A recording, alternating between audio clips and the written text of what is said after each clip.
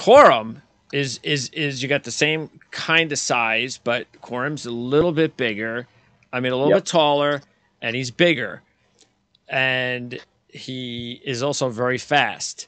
And unlike Vaughn, like you said, he's got that yards after contact, but it's really more of they don't touch him because they really can't because he really he's not built that way. But Corum, even though he's a little guy, he breaks tackles like he's a big guy. I mean, this guy just bounces. You have to wrap him up. I've seen countless plays as a Michigan fan, countless plays where he is stopped at the line of scrimmage, stopped in the backfield, and not only does he break the tackle, but he can go for 50 yards on the same play.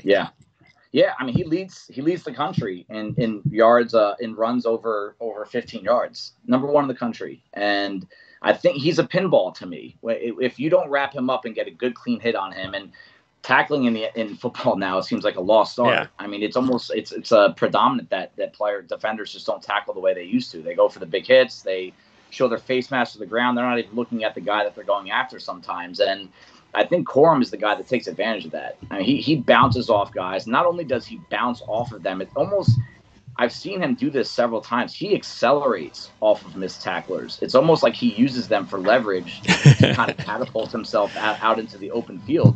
I think his greatest trait, and you have to watch this from the all-22 angle, is his vision. I think that it's a really hard trait to find in a running back, especially in college, that can forecast, anticipate, and react as fast as Corum does. And I think that's where you can hide some of the size issues. I think he's an outstanding inside runner.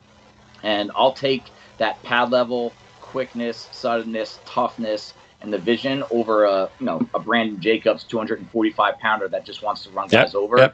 And I think that he's going to last longer, some of the guys too, because he won't take as many of those hits to the ankles and knees that a lot of those big backs do. And he's also, just like Vaughn, you can put him out in the slot.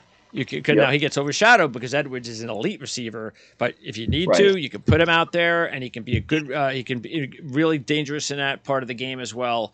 Okay, because I got to tell you, for his size, I don't recall. You'd have to remind me who the last running back that was his size that was this impressive.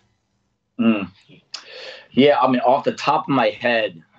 I mean, I think Tiki Barber was probably bigger than Corum height-wise, and then he put a little bit. And I think Corum would probably pack on a little bit of weight, but I'd have to go look at my all-time measurable spreadsheet to kind of give you an accurate list. But you can't. On that. It just doesn't pop into your head. It's just like you have to probably go back 20, 30 years. I don't remember.